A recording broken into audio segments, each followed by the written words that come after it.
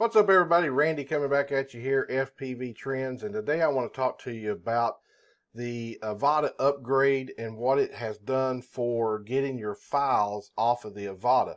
Now, you may or may not be experiencing this, I don't know, but it is something that I'm experiencing, and I just wanted to throw this video out there to help anybody else that might be going through the same situation.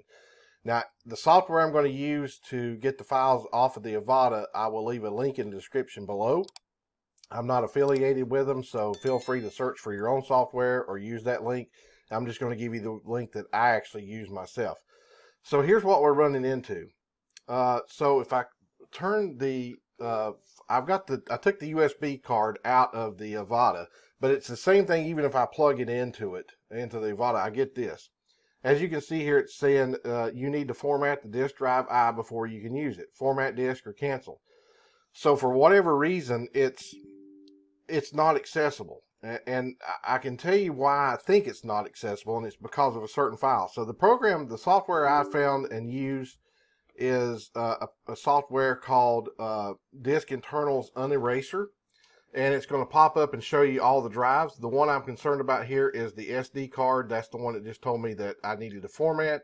That's the one that's from the Avata itself. Now, I'm not having this issue with the goggles video footage. So if we go into it, as you can see, all the files are here for the Avata. Now, here's what I think. Let me go to the thumbnails view. Here's what I think is wrong.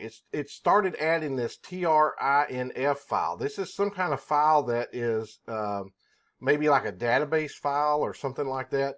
And it started adding that, and I believe that's the reason that it's corrupted, or that my computer thinks it's corrupted.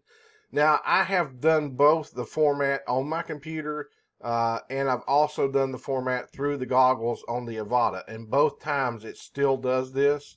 So it's not a format issue. It's not how you formatted it or anything like that.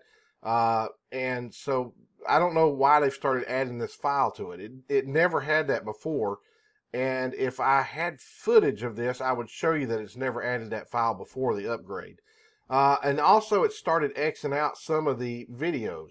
Now, I did talk to DJI support, and they said that those video files are corrupted, but they're not corrupted. Those files are actual files. So anyway, using this file, this program here called Uneraser, and again, the link's in the description below, what I'm able to do is go in and find the files that I want to get off the computer. And then I just go in and I just go ahead and mark the ones that I want to get off the computer, and I can show you here that like this file here, it says it's corrupted, and it says this file here is corrupted. Now, what you'll do is you'll highlight the files. If you want them all, just click on the top one and go scroll all the way to the bottom and hold your shift key down, and that will select them all on a Windows computer. On a Mac, I'm not sure how you do that. If you just want certain files, you can just click on those certain files. But let's go in and actually get a file that it says is corrupted, and for sake of time, we will just do one file and not both of them. So I'll go ahead, and now you want to right click on it. Once you've highlighted it, you want to right click on it and click on recover.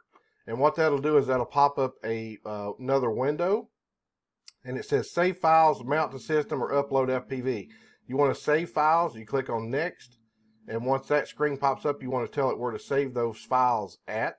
And now I'm going to tell it that I want to save those files to, I'm just going to save them. Let's see here. Let me browse here and just go to Drive G and just go to my FPV Trends, and we'll just save it right there.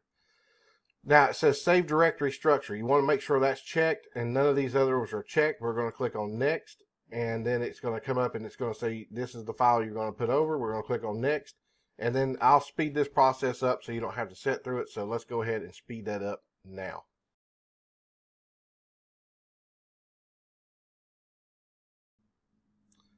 Okay, now that it's done, what we'll do is it'll come up and say it completed, so you just want to click on finish.